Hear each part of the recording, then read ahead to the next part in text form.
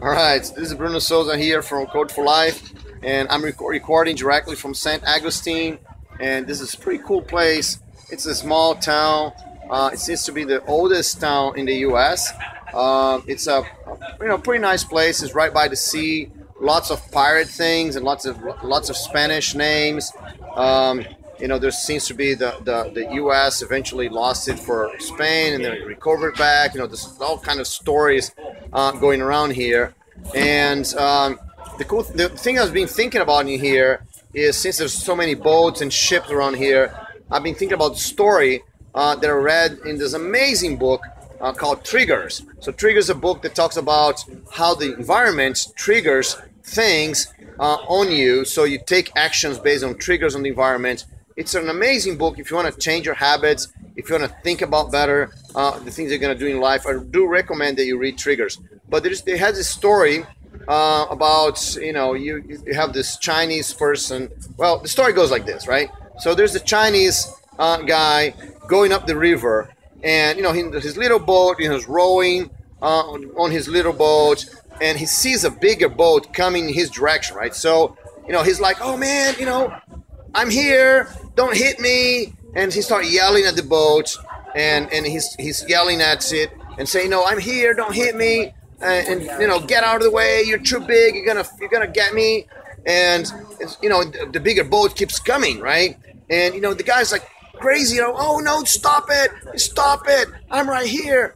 And the bigger boat keeps coming and keeps coming, and then it gets to this point where the bigger boat's almost in here. It's like, oh, get out of here. And he's yelling and complaining about the guy, and then poof, the bigger boat just hit him right in the center of his boat and turned his boat around. So the guy climbs into the bigger boat yelling, oh, you don't know how to drive. What are you doing here? You're crazy, you almost killed me. And he gets there, and the boat is empty. There's no one in the bigger boat, right? And so he was yelling to an empty boat. I mean, if he had thought that the boat was empty, he would not have yelled. He would not have tried to make signs, right? He would get out of the way because he would know that the boat was empty.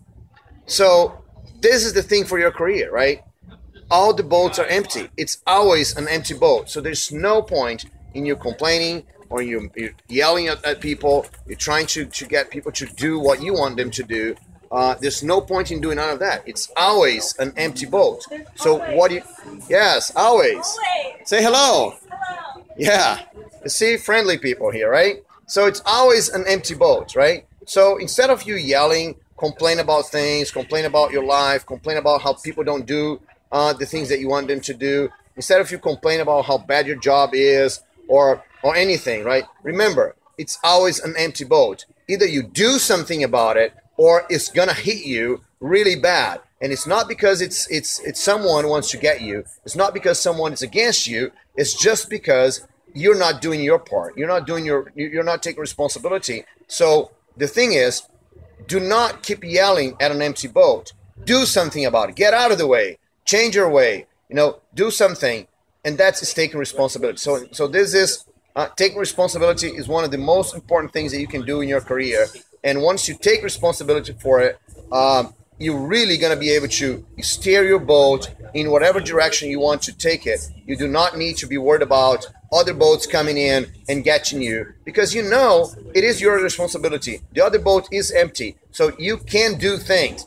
Even when you're in a situation you think you cannot do things, you always can do something. So what you got to do is think about it. What is it you can do to change the situation? What is it you can do to think about it? And remember, the other boat is always empty. So do not yell at it. Do something about it. All right. So we are here talking at the Java tour around the United States. We just get out of Jacksonville. We are on our way to Orlando, and I'll keep you posted everything we're doing. Thanks a lot.